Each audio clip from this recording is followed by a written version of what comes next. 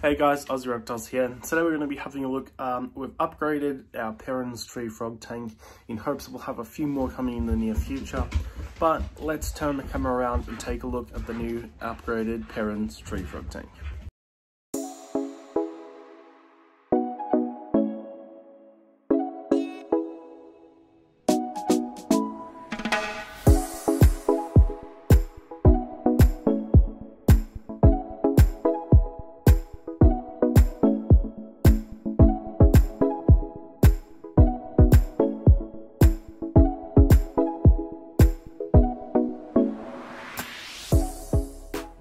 Alright, here we have it. So this is the tank. So it's pretty simple, pretty basic. It's got quite a large portion of water in hopes that maybe we can eventually get some tatties going from these guys down the track.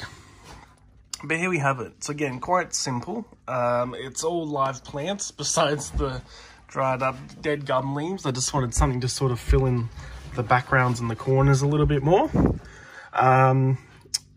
So yeah, let's basically dive into it. So the substrate is actually just a sponge, aquarium sponge, filter sponge, and then I put moss attached to that. So the filter mat actually makes, the filter sponge actually makes a really great surface area for the moss. Because obviously it's sitting in water, so it's always quite damp, which obviously moss loves. And then the moss starts to attach to it, and it actually attaches really well. This bit, that bit was up on the vine, but it doesn't stay on there too well. So we'll just shove it there. Brilliant. A little bit murky, but that water will settle. So we have a few drabs of pothos. They've just been literally shoved in here because these bits were from a different terrarium build and they weren't doing too well. So I've taken them out and included them here. So at this time being, they're not planted anywhere fancy. They're just shoved into the water column.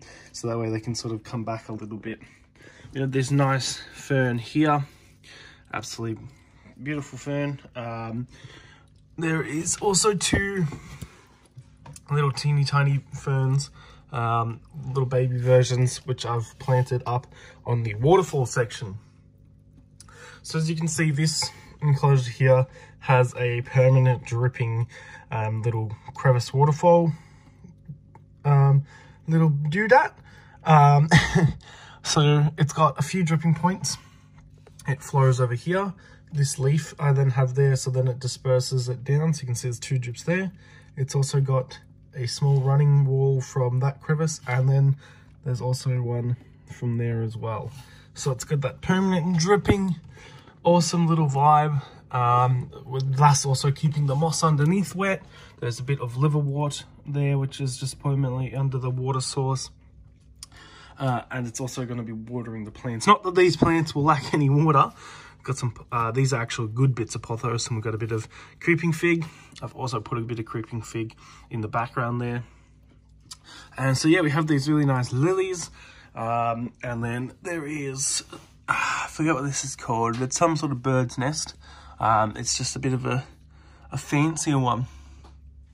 Now, without a doubt, you guys have seen the frog, or one of them. There is the two, I believe a pair.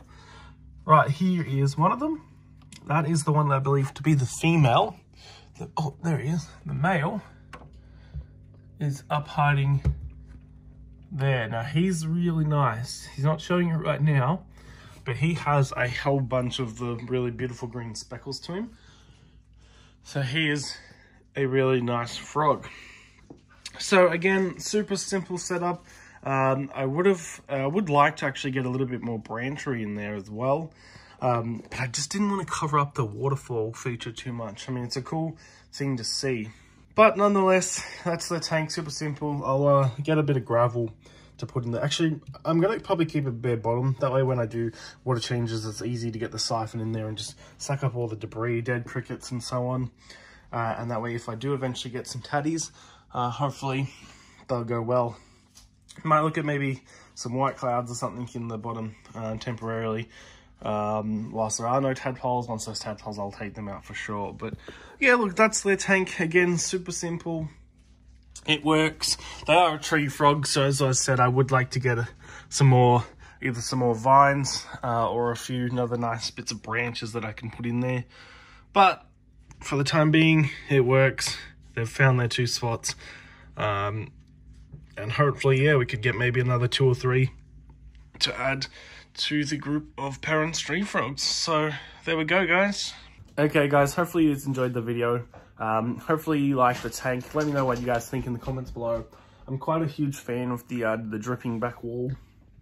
It looks great in my opinion. So thank you guys for watching. See you guys in the next one.